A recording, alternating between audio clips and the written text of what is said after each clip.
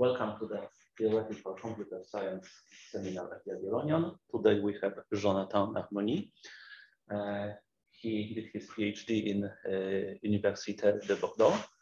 He's working on graph colorings, graph reconfiguration. In particular, he was working on Vizing's conjecture on reachability of optimal edge coloring via Kempe changes. And Jonathan is going to show us the proof of the conjecture. Thank you, Bartek. Just a small question before starting. I have this kind of message here. Should I say something like Rosunian? Okay, thank you. So thank you, Bartek, for the introduction, and thank you everyone for attending this talk. So as Bartek said, today I'm going to talk about the Vizing's conjecture, which is a conjecture about edge coloring and edge coloring reconfiguration. And so this is a question I've been working on during most of my PhD, let's say. So in this talk, I will be talking about K-edge coloring. So K-edge coloring is just a coloring of the edges of your graph such that you don't have two adjacent edges which get the same color. So during all the talk, I will only consider these kind of proper edge colorings where all the edges, all the adjacent edges have different color. And what we are usually looking for when we are considering coloring questions is the minimum number of colors that you need to color the edges of your graph. So for an edge coloring, this parameter, the minimum number of colors needed, is called the chromatic index. And it's denoted by a chi prime of G. And contrary to vertex coloring, in edge coloring, you have a very, let's say, trivial, simple lower bound for the chromatic index of your graph is that you need at least delta of G colors to color the edges of your graph, where delta of G is the maximum degree of your graph. Because if you have a vertex of degree delta, you will need at least delta color to color the edges around this vertex. So we need at least delta colors. One of the first theorem on edge coloring that we have is a Vizing theorem. So it was published in '64, but the paper in '64, I think, is in Russian. So I don't have read it, the paper itself, but the proof is really nice. And actually, Vizing proved that in the worst case, you need at most one additional color to color the edges of your graph. So to properly color your graph, you need either delta of G color or either delta of G plus 1 colors. And just some word about the complexity of computing this chromatic index. It's actually NP hard to compute it, even for subcubic graphs. So it was proved in '81. And what Vizing proved just 1 year later is that his theorem holds also for multigraphs. So if I take a multigraph and I want to color the edges of my multigraph with the same constraint, which is that two adjacent edges don't get the same color, then I just have to add mu of G, which is the multiplicity of my multigraph. The multiplicity is just the maximum number of edges that you can have between two vertices. So in the case of a simple graph, the multiplicity of your simple graph is 1. And if you have a multigraph of multiplicity mu of G, you need at most delta of G plus mu of G colors to color the edges of your graph. So this is what we have about the bounds on edge coloring. And actually, the key ingredients of this proof and the key concept that I will talk about during this talk is Kempe swaps. So Kempe swaps was initially invented by Alfred Kempe in the 19th century. It was invented for vertex coloring, but the principle remains the same for edge coloring. Actually, he invented this kind of tool to prove the 4-color theorem, which states that if you have a planar graph, you only need 4 colors to color the vertices of your graph. And so he invented his tool, this tool, which I will present in the next slide. But what is really interesting about this tool? So the first thing is that his proof was false for the 4-color theorem, but his tool, the Kempe chains and the Kempe swaps, became a very fruitful tool in graph coloring, and it's largely used. It's a very standard proof technique to prove, for example, bounds on the number of colors that you need. And this tool is based on the simple idea is that when we will be coloring a graph, at some point, we'll have to, so you want to color your graph, you will start by coloring them vertex after vertex. And then at some point, we'll need somehow to backtrack in the sense that you will have to change the color of some vertices to make this color available for his neighbor. So this idea of Kempe is really an idea of reconfiguration. At some point, you will just reconfiguring your coloring into another coloring so that you will have an available color for some vertex that you want to color. So what about edge coloring this time? So actually what Vizing proved is that using Kempe swaps, if you start from any k edge coloring of your graph, then you can reach a delta plus 1 edge coloring of your graph. So this is what this statement says. So being equivalent to a delta plus 1 edge coloring means that you have a sequence of Kempe swaps that you can do to transform your k edge coloring into a delta plus 1 edge coloring. So what Vizing proved is that to prove that you only need delta plus 1 colors, he proves that, oh, perfect. Thank you. Okay. So yes, to prove that you can reach a delta plus 1, to prove that there is a delta plus 1 edge coloring, he proved that you start from a k edge coloring and you just transform it until you reach a delta plus 1 edge coloring. So you will just somehow delete some color classes one after the other in the process. And this is how his proof works. So here on edge coloring, we'll see that Kempe swaps are really, let's say, much more tractable to. I can also do this. Oh, perfect. Thank you. So Kempe swaps are much more tractable than in the vertex coloring case, in the sense that Kempe chains will have a very constrained structure. So what is a Kempe chain? First, I'm talking about Kempe chains for a few minutes now. The definition of a Kempe chain is, let's say I have a coloring of my graph. Sorry, I have a coloring of my graph, and I will take, let's say, 2 colors, red and blue. I will consider an edge, color red or blue, and I will consider the maximal bichromatic component containing this edge. So let's say here I have my edge colored red, and I will look at its neighbors colored blue, and then the neighbors of these blue edges colored red, extra, until I reach a maximal bichromatic component. And so the definition is the same for vertex coloring, but for edge coloring, because for each vertex, you can only have 1 edge colored blue and 1 edge colored red incident to this vertex. If I consider a Kempe chain, so maximal bichromatic component, I only have 2 cases in the case of edge coloring, and we'll see this on this example. So let's say here I have my graph, which is already 3 edge colored with blue, red, and green. And the 2 cases that I can have for a Kempe chain is either a cycle. So for example, if I consider the red-blue Kempe chain containing this edge, I have a red-blue cycle. And because it's a bichromatic cycle, it is an even cycle. And this is always something really nice to have, especially when you're working, for example, with bipartite graph and Kempe swaps. So you can have a cycle. And the other case is the case of a path. So I can, of course, switch this red-blue into a blue-red. And you can see that after the swap, I still have a proper coloring because I swapped all the edges of my maximal bichromatic component. So I can have a cycle, and I can also have a path. So in this case, I consider the green-red path, the green-red component containing this red edge, and I see that I have a path that I can swap into a green-red path with the same principle.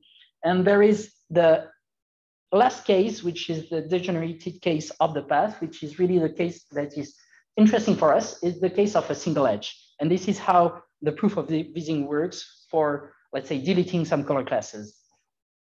Let's say here I want in my graph to reduce the number of red edges that I have in my coloring. What I can do is to consider the red-green component containing this edge. And because this edge is not adjacent to any other green edge, it's alone in its component. So I can switch it somehow freely into green. And now I have a coloring with strictly less red edges in my graph. And the proof of Vizing works really like this. You just take a color class and you will reduce the number of edges colored with this color class until you have no edges colored with this color class. And so you have deleted a color class, you have reduced the number of colors that you're using in your coloring. So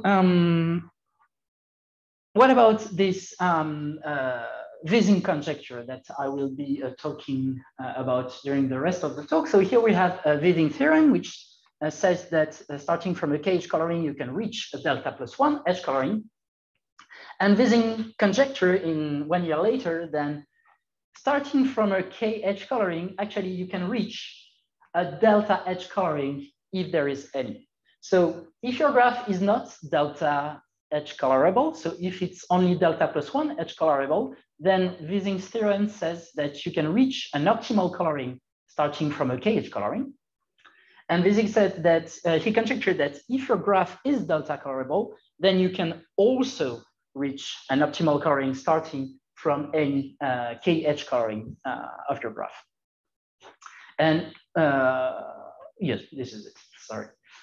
So this is a Vizing's conjecture, and actually Mohar in 2006 conjectured something a bit weaker. He conjectured that all delta plus 2 edge colorings are equivalent, and it's not something weaker, it's something kind of equivalent in the sense that if, we'll see this on the next slide to have a better picture of how we can prove this, but if my delta plus 2 edge colorings, let me remind it in a good way. So for all the delta plus 2 edge colorings to be equivalent, it's not really conjecture equivalent to Vizing's conjecture. This conjecture of Moore says is equivalent to the following. If any delta plus 2 edge coloring is equivalent to any delta plus 1 edge coloring, so if you can choose your delta plus 1 edge coloring, then all your delta plus 2 edge colorings will be equivalent. So why is that? Let's say I have my first delta plus 2 edge coloring, and then I can choose a delta plus 1 edge coloring, which will be equivalent to my starting delta plus 2 edge coloring. And I will have my target delta plus 2 edge coloring, and I know that this target is also equivalent to my favorite delta plus 1 edge coloring that I've chosen in the beginning. So if I have a sequence to transform my first delta plus 2 into my delta plus 1 and my target delta plus 2 into my delta plus 1, I just can concatenate the two sequences to get a sequence to transform my delta plus 2 into my other delta plus 2. So this conjecture is about choosing your delta plus 1 edge coloring to get this equivalence between the two delta plus 2 edge colorings. And so what about those two conjectures, which are kind of linked? It turns out that they are both true. And actually, we were able to prove that all the chi prime plus 1 edge colorings of a graph G are equivalent. And actually, this theorem is just a direct consequence of the fact that any chi prime plus 1 edge coloring is equivalent to any chi prime edge coloring of your graph. So to prove that two chi prime plus 1 edge colorings are equivalent, you will choose your favorite chi prime coloring, your favorite optimal coloring. You will find a sequence from your first chi prime plus 1 coloring to your chi prime coloring, and a sequence from your second chi prime plus 1 coloring to your chi prime coloring. And you will concatenate the two sequences, and you will get a sequence to transform your first chi prime plus 1 edge coloring into your second chi prime plus 1 edge coloring. So actually, this theorem just says that both conjectures are true in the sense that you can choose. So you can reach a delta H coloring if there is any. You can reach a chi prime coloring, and you can choose your chi prime coloring. You can choose which chi prime coloring you want to reach with your Kempe sequence. Just a note on the number of colors. So here we are only talking about chi prime plus 1 coloring. And why can't we just conjecture something like, okay, if I can choose my optimal coloring, my chi prime coloring, why can't I just conjecture that, okay, all the optimal colorings are equivalent? All the chi prime colorings are equivalent. Why can't I just transform any chi prime coloring into any other chi prime coloring? And this is because it was remarked by Vizing himself, I think, that you have very simple graphs where you have two optimal colorings which are not equivalent. And how can you prove this? I'm sorry. And actually in edge coloring or even in coloring, I don't even know any other kind of argument to show that two colorings are not equivalent. You will show that in your edge coloring, you can find, you can find an edge coloring which is what we call frozen. So what is a frozen coloring? It's coloring where whatever pair of color you choose, if you swap a Kempe chain containing those two colors, then it won't change an invariant of the coloring, which is the partition of the edges into a stable. So you can see here this on those two examples, which are K33 and K5, and which is really funny. These are the minimum size example of frozen coloring that we have for edge coloring, and also the obstruction for planarity, but I don't think that there is any link between those two facts. So here on my first K33, I can see, so let's say I take the color red and green, and if I take a red-green component containing this edge, it's here a Hamiltonian path. It's even a Hamiltonian cycle, sorry. So, and it contains all the edges colored green and red in my graph. So if I swap it, I just somehow just rename the color green into red and rename the color red into green. And if I have this frozen coloring, and if I have another coloring where the partition is not the same, then I know that whatever I do, I won't be able to transform my first coloring into my other coloring. So here on the right, you can see that I have here a blue matching, and I don't have this blue matching on the left. So the two colorings have different partitions, and this one is frozen. So the two colorings are not equivalent. And this is kind of the same argument for K5, which is not delta colorable. So back to the conjecture. What was known about these kind of problems on Kempe equivalence of near optimal colorings? So Mohar actually in his paper when where he conjectured that delta plus 2 colorings are all equivalent, he proves that if you have two additional color than the optimal, then you can always transform your coloring to your other coloring. But now, if you only have one additional color, so this is just the this would imply the Vizing's conjecture. So if all my chi prime plus 1 edge coloring were equivalent, this would imply Vizing's conjecture, and this conjecture was only proven for bipatched graph, so by Elsacher in 2009. And for a graph of a small maximal degree. So it was proved for subcubic graph also by Mohar, McDonald, and Scheider. And it was proved for a graph of maximum degree 4. And something like, so it's written to 2022, but we worked on this something like 2 years ago with Marthe Bonamy, Oscar Defrin, Talca Klimoshova, and Aurélie Lagoutte. We were able to prove it for triangle-free graphs. And actually, the proof for the general case is just somehow the continuation of the proof for a triangle-free graph with, we'll see that this later, a study of a new meta operation that we will be able to define based on our Kempe swaps in our colorings. So this is it. And now for the rest of the talk, I will be talking about the proof itself. And the first thing that we'll see is how to prove. So what I've said something like 3 slides ago, how to prove that 2 chi prime plus 1 colorings are equivalent. So let's say I want to prove that beta 1 is equivalent to beta 2, which means that I have here a sequence of Kempe swaps to transform beta 1 into beta 2. What I will do is that I will choose my favorite chi prime coloring alpha, which will be somehow kind of halfway between beta 2 and beta 1. And I will find a sequence between beta 1 and alpha and a sequence between beta 2 and alpha. And then I will just concatenate the 2 sequences to find my sequence to transform beta 1 into beta 2.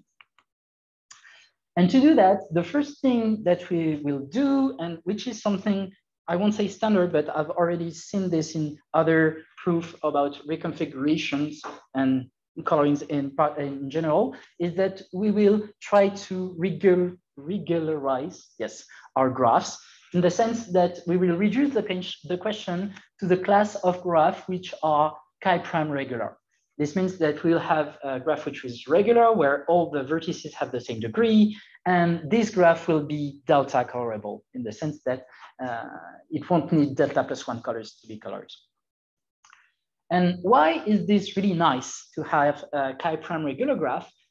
Because of 2 main arguments. The first thing is that if I have a chi prime coloring of my chi prime regular graph, so each vertex will be incident to every color class. And this means that each color class in my graph will be a perfect matching, because each vertex is incident to an edge of color red and an edge of color blue extra. So this is really nice, and this will really help us for the induction, because the general principle of the proof is an induction on the chromatic index. And second thing that is really useful is that if I have 1 additional color, then each vertex in my coloring will somehow miss exactly 1 color. And this will give us a lot of control on the Kempe swaps that we will be able to apply in our coloring.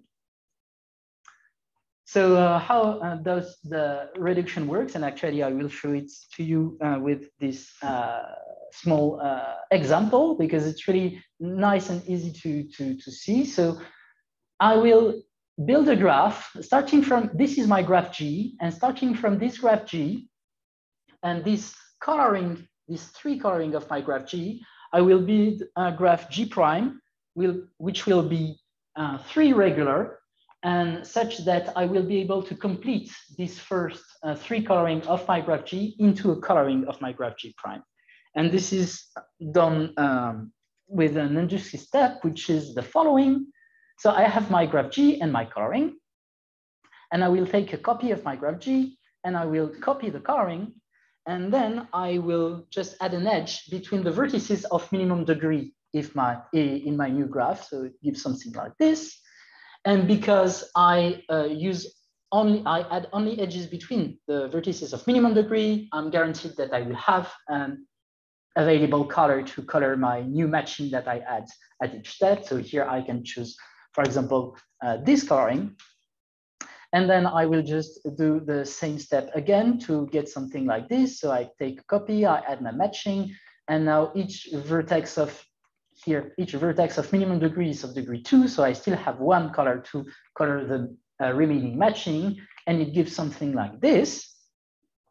And so the particularity of this graph is 2 things. So first, I can, starting from my graph G, I can complete the coloring of my graph G into a coloring of my graph G prime. And second thing, which is really important for us, is what about Kempe sequences between those 2 colorings in those 2 graphs? And this is something really interesting, because my graph G is an induced subgraph of my big graph G prime. I have that if I have a sequence to transform a coloring of my graph G prime into another coloring of my graph G prime, I just need to take the restriction of those sequences to my graph G to transform the corresponding colorings using exactly the same sequence. So here, because my graph G is really small, it's not that easy to see, but whenever you take an induced subgraph of a graph, and you can just take the restriction of a Kempe sequence and it will work for the restriction of your two colorings on your smaller graph. So this is a single temperature in the larger graph can correspond to a number of temperatures. Yes, in the smaller graph. and the other way around also. Yes, the number of Kempe swaps is not the same, but it's something like linear somehow. So there. But yes, this is really why it's nice to work with a chi-prime regular graph built this way is that if we have a sequence for our big graph, we just take the restriction and we'll have a sequence for our small graph. And this is why we can just restrict ourselves to the case of chi-prime regular graphs. Does it also work the other way around? If you have two colorings of a small graph and a sequence between them, can you produce corresponding two colorings of the larger graph and the sequence between them? Can you complete the sequence for the big graphs? I don't think so. In the sense, see, if I take, for example, my two frozen colorings that I have here. Yes. So for example, I take only just those two edges as an induced subgraph of. No, but I mean in that construction. In that construction, I don't think so. I don't have any definitive argument now, but I don't think so. I'll think about it. But I think the answer is no. So now we have our regular graph. We're really happy because everybody sees exactly three neighbors here. So everybody will have degree delta. And we'll see how the induction on the chromatic index will work in the next slide. So remember that what we need, so here I have the example that I will be showing you the induction. What we need is to transform our chi-prime plus one coloring beta, which we are given in the beginning, into our favorite chi-prime coloring alpha. So here on this example, I have on the left a coloring with 4 colors, and here on the right a coloring with 3 colors. And my goal in life is to find a sequence to transform this one into this one. And if I have this, then I can conclude with the proof. So how does it work? I won't do this like in a very complicated way. I will just do it color classes after color classes. And why am I happy is that in a chi-prime coloring, each color class is a perfect matching. So here, for example, I will consider the color red on the right, sorry. And this color is a perfect matching. And I will look at those edges from this perfect matching. What is their color in my non-optimal coloring beta? So I will put them in bold and I will zoom on my non-optimal coloring beta. And now for those edges in this matching, I can define 3 types of edges. So here, my goal is to color all these edges in this matching into the color red, so that the 2 colorings will correspond on the color class red. And I will be happy and I will be able to do my induction. So here I have edges in my coloring beta, which are already colored red. So I'm happy with them. And I will call those edges my good edges. But I also have edges which are color red in alpha, but which are not color red in beta. So for example, they are colored purple or yellow or blue. And I will call those edges my bad edges. And my goal will be to find a sequence of Kempe swaps to transform those edges into something like red. And the third last type of edges are the ugly edges, which are edges which are not color red in my optimal coloring, but which are color red in my coloring beta. And so my goal is to transform the color of those edges into something else than red.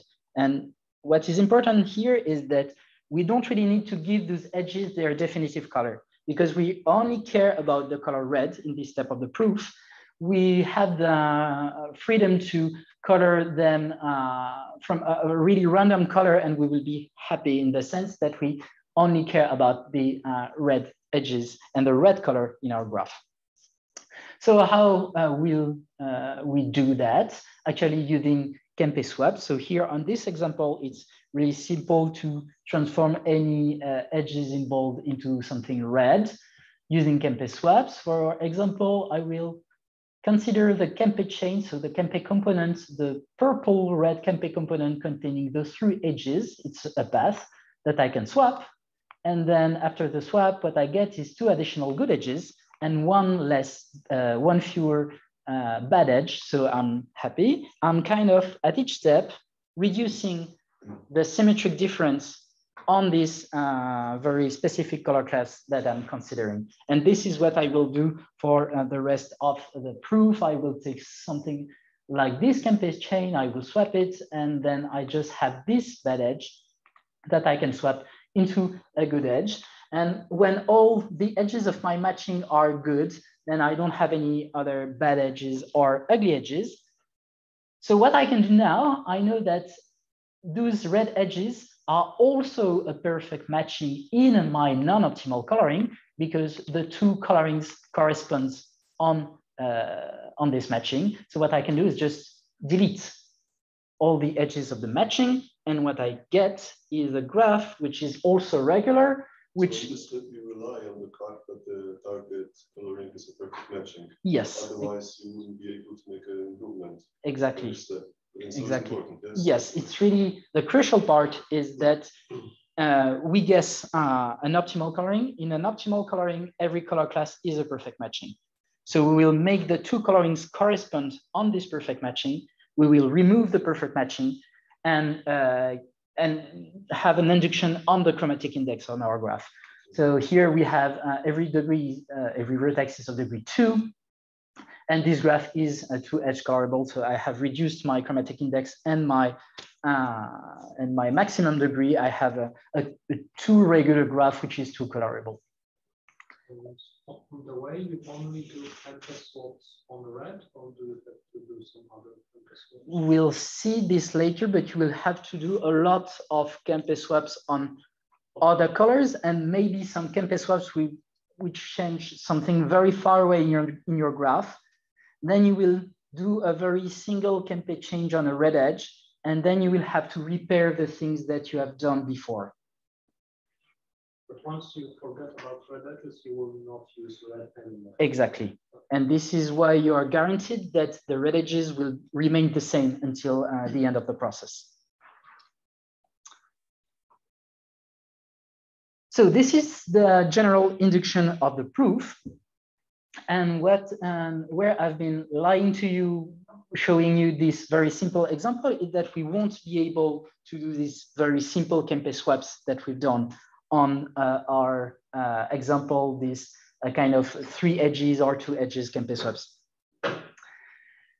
And how we'll be able, actually what we need is a very strict control of what we are doing in our coloring, because when we are considering a Kempe chain, because it's a maximal bichromatic component, it can really spread all around your graph and it can change a lot of things. So you need a lot of control on your Kempe swaps to be able to guarantee that somehow you're not breaking things anywhere else in your coloring. And so we'll see this on this second example, which is the tool invented by Vizing himself in his proof to prove that you can reach a delta plus 1 coloring. Because in his proof, he doesn't just do very large Kempe swaps, which spreads all around the graph. He has a really strict control on what he's doing, and especially he's not always, but often doing only single edges Kempe swaps around a single vertex. We'll see this on this example. So let's say here I have a red edge. So a red for me would be color 1, let's say. Incident with a vertex V, which let's say is missing the color 7. So it's missing a color. We are in a chi prime plus 1 coloring.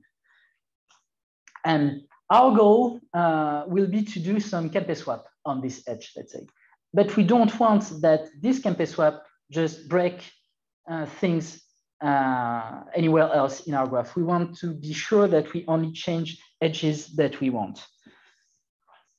So what we will do is that we will look at the missing color at this vertex, the neighbor of V. And let's say this missing color is the color 2. So what we'll do next will be, we are going to look at the edge colored 2 incident with the vertex V. And we will just repeat the process. So we will look at the missing color at this vertex, let's say 3. And so we'll look at the edge color 3 around V, and we will continue this process until we reach an end. And here on this example, you can see that the process ends when this neighbor of V is missing the exact same color as V. It's missing the color 7.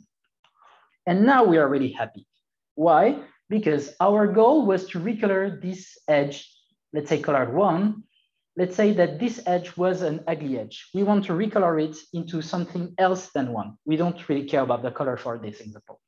So we want to recolor it into the color, into anything else than 1, but we want to be sure that we won't change the color of any other red edges in our graph in order not to lose any good edges in our coloring.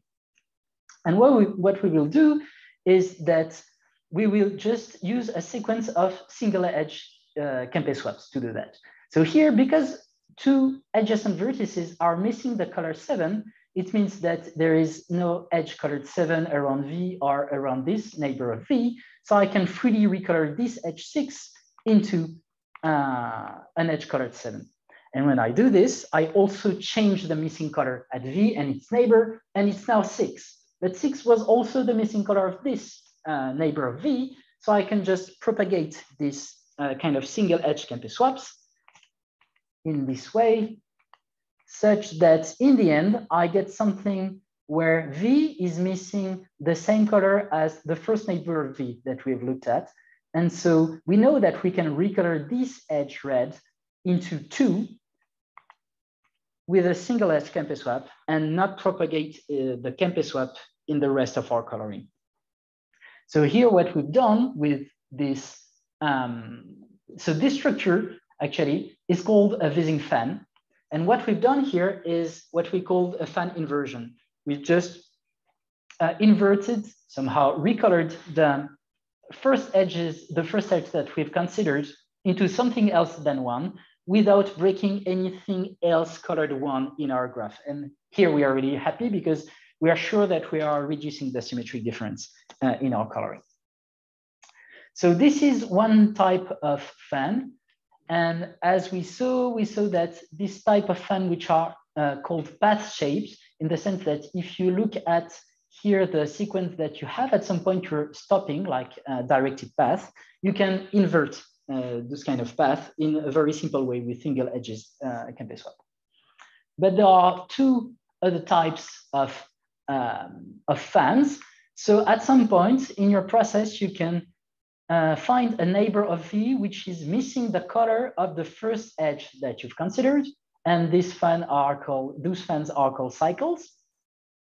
Or at some point you can find a missing color here that you've already encountered during your process, and you have something like a path which is coming back to one of its internal vertex, and we call those fans comets. And this will be the tools that we will use to recolor the edges of our graph in a very controlled way to make our symmetric difference decrease.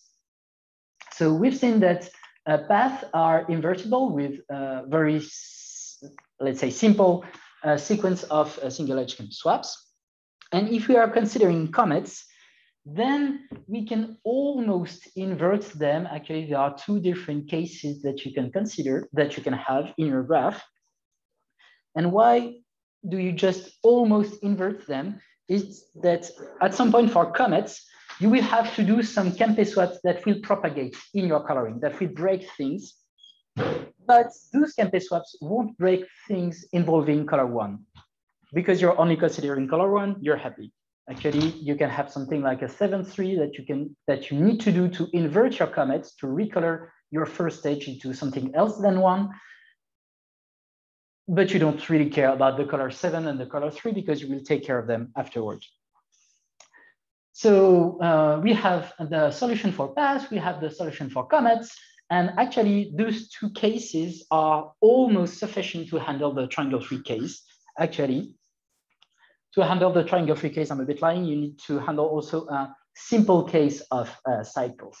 But now the real thing to pass from the triangle free case to the general case is to take care of cycles.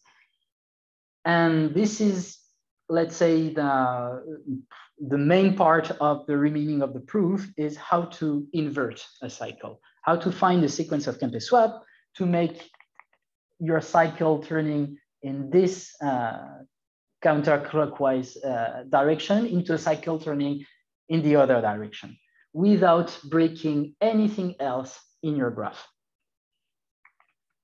So what about cycles? And actually, this is the main technical lemma of the theorem. If you take any chi prime plus 1 coloring of a chi prime regular graph, then any cycle is invertible, in the sense that you will find a sequence of Kempe swaps to transform your cycle turning this way into a cycle turning the other way. So the cycle will involve the same set of colors.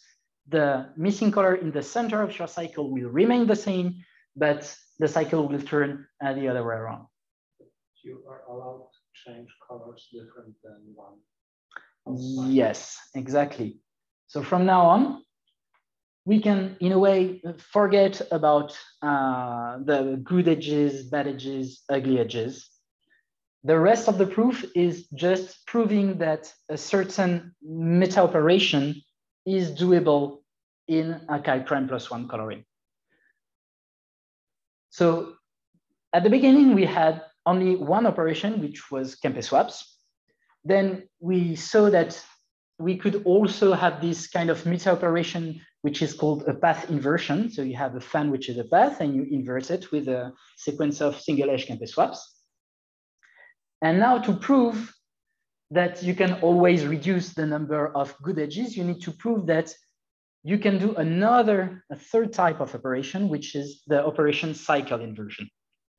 And this is sufficient to prove that you can always reduce the symmetric difference between the two colorings.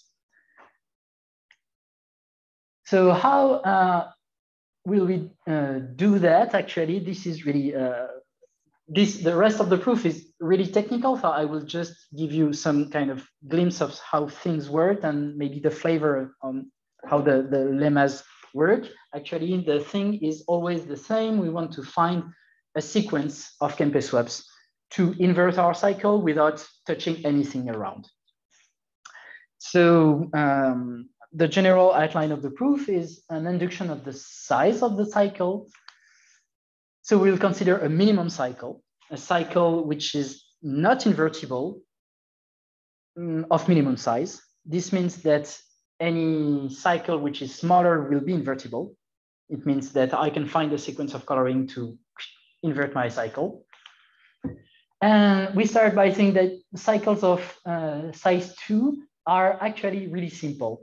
They are just 2 edges Kempe chain. Because here, if I look at, let's say, my edge colored 1, I have here missing 2. So I have an edge color 2. If my cycle is of size 2, I need to have my vertex here, which is missing 1. So if I just do a Kempe swap, a red-blue Kempe swap on those 2 edges, I can somehow invert my size 2 cycle. So now I know that I have a cycle of size. So what does it really mean to invert a cycle? To invert a cycle, let me find.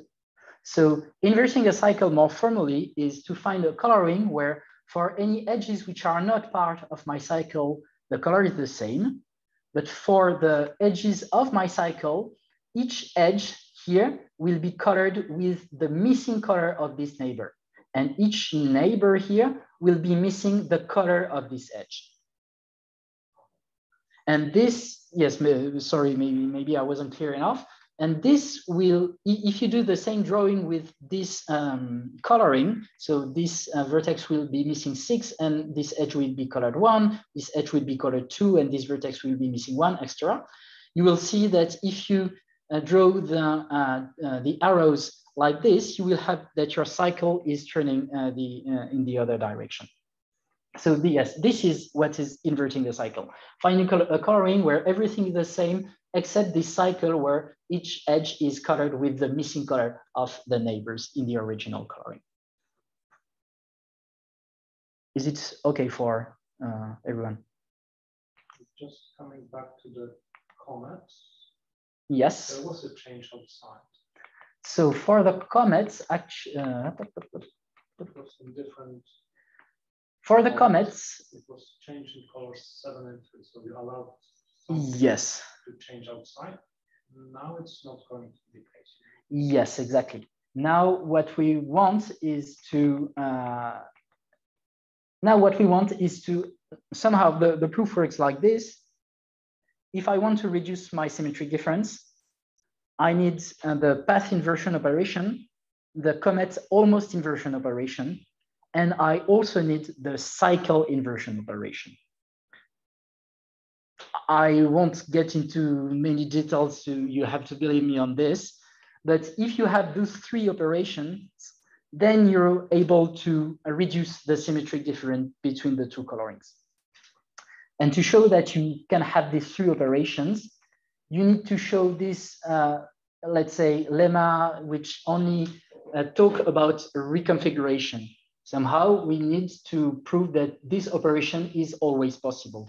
And this operation really means not touching anything around and just changing the colors of your edges in your cycle. Yeah.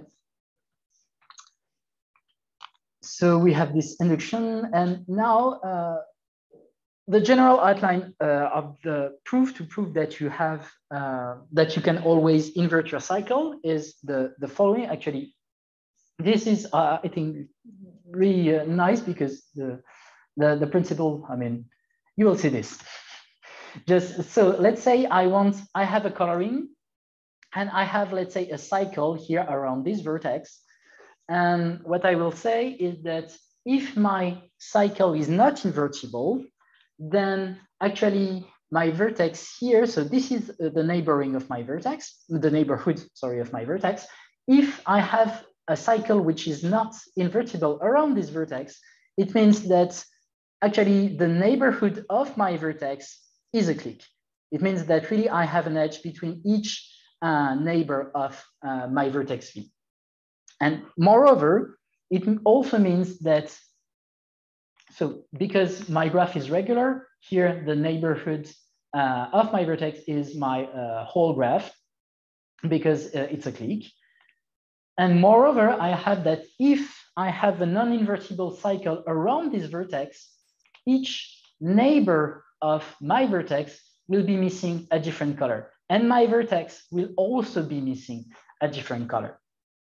And why is it useful? We can almost conclude here. If we have this kind of situation, remember that we have a chi-prime regular graph, and our graph is a clique. And actually, this means that our graph is an even clique because odd cliques are not chi-prime, are not delta colorable. You can see this pretty easily because if you have, so you have an odd clique, if you have delta colors, each color class can only touch n-1/2 edges. And so if you only have n-1 colors, so delta colors, you can only cover with your coloring n-1 squares over 2 colors. So you lack 1 color class to finish your colorings. If you have delta +1 colors in the coloring of an odd clique, you have n colors, and each color class can cover also n-1/2 edges. So you can cover all the edges of your clique. So odd cliques are not delta colorable. Actually, even cliques are delta colorable, but this is really not trivial. This is the consequence of a result on a hypergraph, but we don't really need this to conclude the proof. We have an even click. It's missing a different color on each of the vertices. And just by a simple counting argument, we reach a contradiction, because if we have, so we have here a delta plus 1 coloring of an even click, and in any delta plus 1 coloring of an even click, for each color class, the number of vertices which is missing this color must always be even, because each each color class will only cover an even number of vertices. So the vertices missing this color will also be even, because we have an even number of vertices in total. So here we have a contradiction, because for each color, there is only one vertex missing this color. So this is not possible. And this is the general principle of the proof. We need two things. We need to prove that first, we have edges between each neighbor of our central vertex V, where there is a non-invertible cycle around. And we need a second thing. We need to prove that each neighbor of V is also missing a different color, and this color is also different from the missing color. And with these two things, we can conclude the proof. So this is what is said in this slide, and maybe I will be a bit quicker on this. Actually, so to prove that each vertex is missing a different color, we will use the fact that in a cycle, each vertex is missing a different color. So we will show that any fan around V is a cycle somehow. And then to show that we have edges between the neighbors of V, we will use the notion of entangledness. And actually, if I take two fans which are sharing a color, let's say they are sharing the color 1, it means that they both have a vertex missing 1 in their structure, and they are entangled if this vertex missing 1 is the same. And with this notion of entangledness, we'll be able to guarantee that we have edges between the neighbors of our central vertex V. And we'll see this on a few examples. So if it's not the case, we have that V is not invertible. So as I said, the principle will be something like this. We'll have our non-invertible cycle, which is of minimum size, and we will find a sequence to invert it, to show that if this configuration happens, then I can invert my cycle, so I have a contradiction. Thus, this configuration cannot happen around a minimum non-invertible cycle.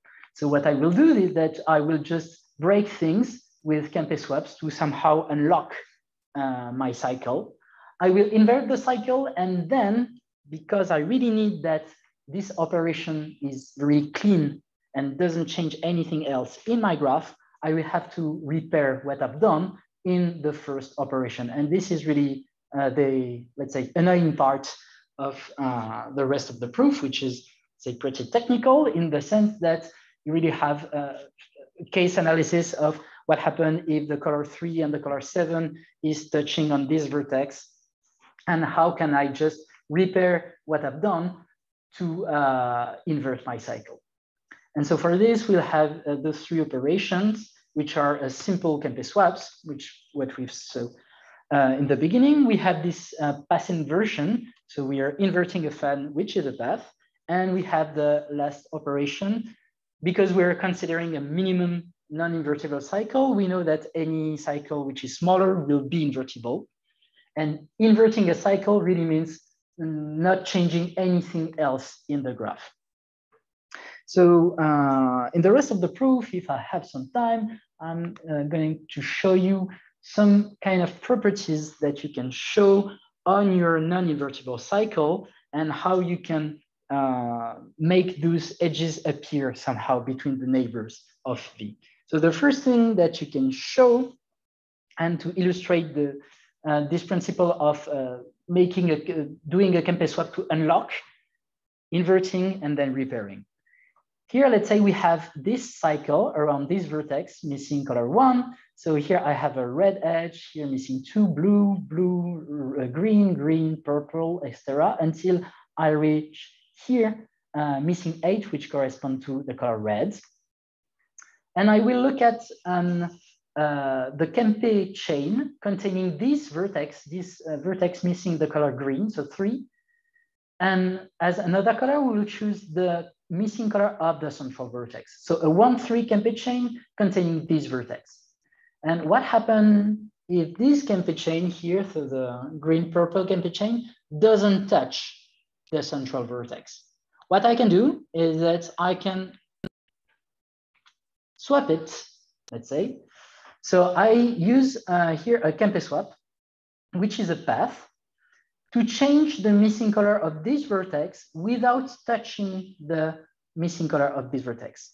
And this, and now what we have is that the two vertices are missing the same color.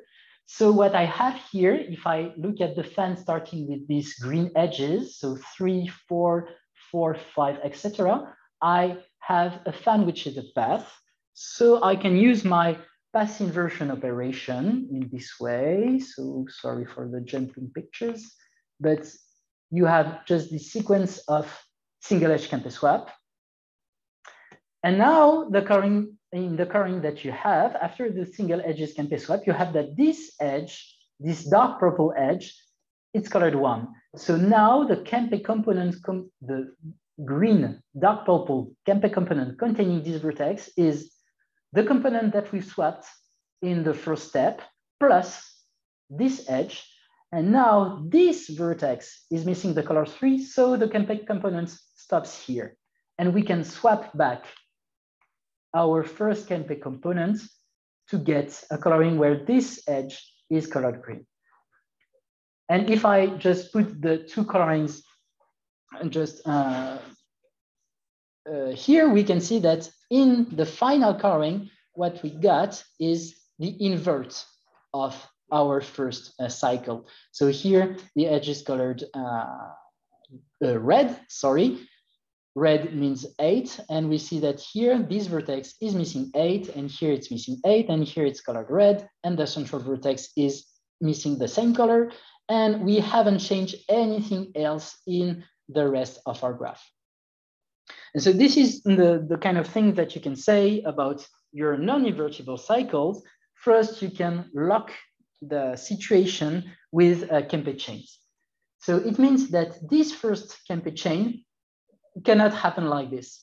It has to come back somehow to this vertex missing 1. So it has to go something like this. So the 3-1 Kempe chain containing this vertex is doing something in my graph, I don't know what, but at some point it's just coming back here and touching this central vertex. So that when I swap this Kempe chain, I will change the missing color of this vertex and this vertex.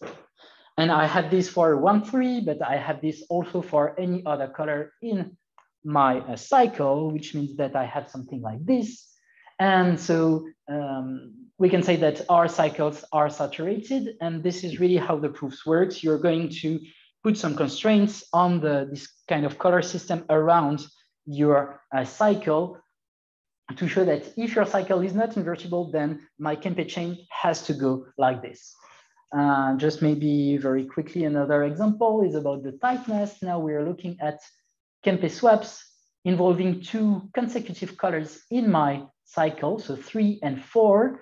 And the same principle, if I have this Kempe swap, this Kempe chain, which is not touching this vertex missing 4, then I can invert my cycle. How can I do that? Really quickly, I do my Kempe swap to unlock, in some sense, my cycle. And what I have now, so you can see that I've erased this edge, because if you look at the other edges, we now have a strictly smaller cycle. So here I start with purple 5, then pink 6.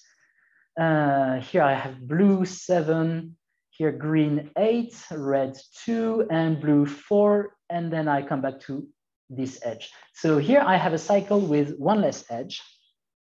It's smaller, so I can invert it with my induction hypothesis. And what I get is something like this. So the missing colors and the color of the edge has just been swapped in this cycle inversion. And now I need to repair what I've done.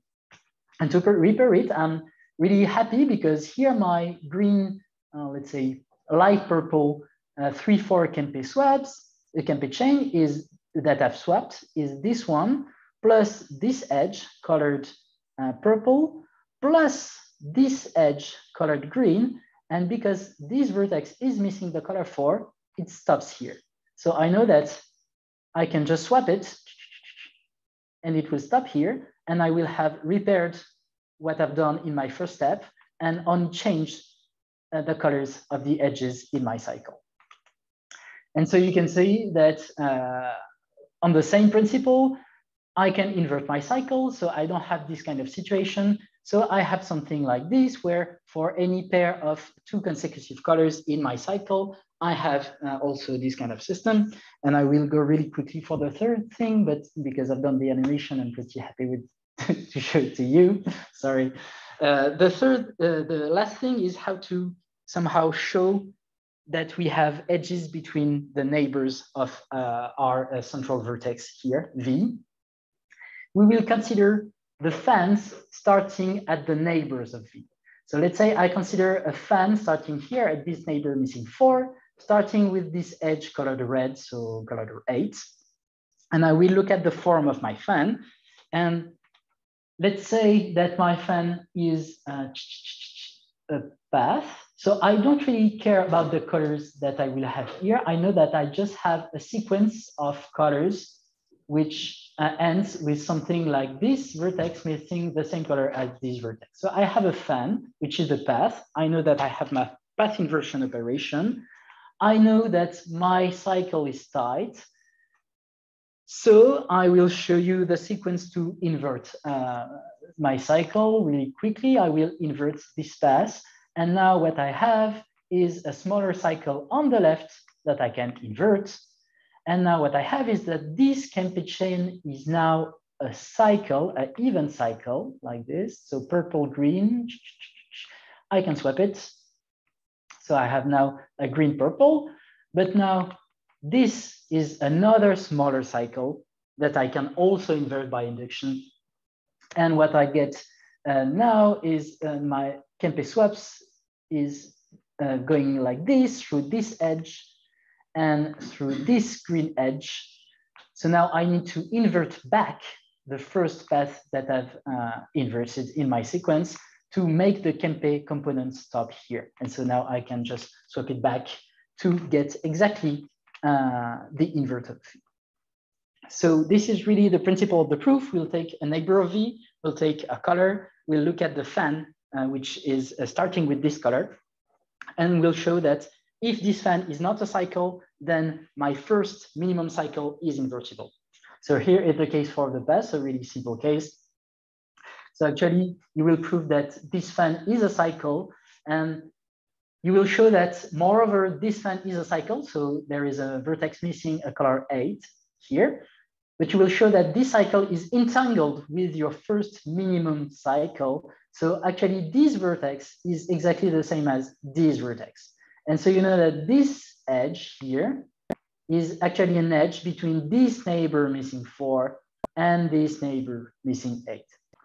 So this is kind of what we do in the proof. We find this kind of sequence by just taking a vertex, taking a color, looking at the fan, showing that if the fan is a path, we can invert our first cycle. And if not, it means that we have an edge between 2 neighbors of V.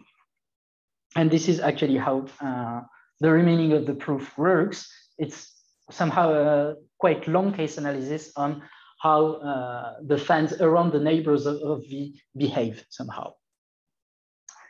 So this is it for the proof, and sorry for hammering you with this reconfiguration sequence, but I hope that you've got something from it. What about the future questions that are linked with this edge carrying configuration? So I've told you in the beginning that Vizing proved his theorem for multigraphs, just taking into account the multiplicity of your multigraph. So can we also generalize this reconfiguration theorem for multigraphs.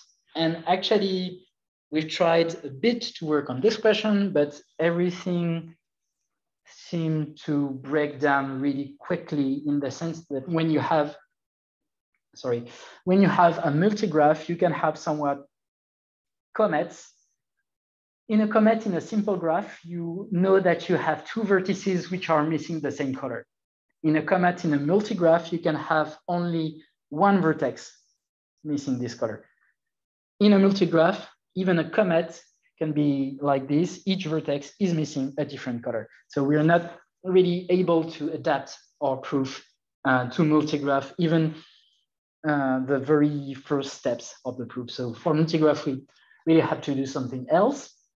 And just a word about the list version. So for list edge coloring, you just put a list on the edges, which are the available colors for these edges. And you can also define a Kempe swap for list coloring, which is just, I consider the lists, and a Kempe swap is doable only if all the edges involved in the Kempe swap have the other color in their list. So they are generalization of vertex coloring reconfiguration results for list coloring. So maybe this can be something, but speaking about list edge coloring, there is a very nice conjecture on list edge coloring, which is called the list edge coloring conjecture, which says that giving lists to your edges or just giving them the same set of color doesn't change anything for the number of color that you need. And what is really interesting about this conjecture, we don't know a lot of things about this conjecture. We know it that it's true for bipartite graph. We know it also for cliques of odd degree where the degree is prime, or there are not a lot of cases when we know that this conjecture is true, but last year, Ozeki proved that the conjecture is true for some subclass of subcubic graph. And actually what he uses to prove it is that he proves that for this class of subcubic graphs, all the optimal colorings are Kempe equivalent. And with a lemma from Allen, you can conclude that your graph is also 3-list colorable. So if all your optimal colorings are equivalent in a cubic graph, then you can say that, so yes, it's not subcubic, it's cubic graph, sorry. So you can say that your graph is also chi-prime choosable. So a very nice thing that I would like to do is how can we somehow use this result on reconfiguration of chi-prime plus 1 colorings to find a way to prove that other classes of graph are also good for the list edge coloring conjecture. And this is all for me. Thank you. Thank you.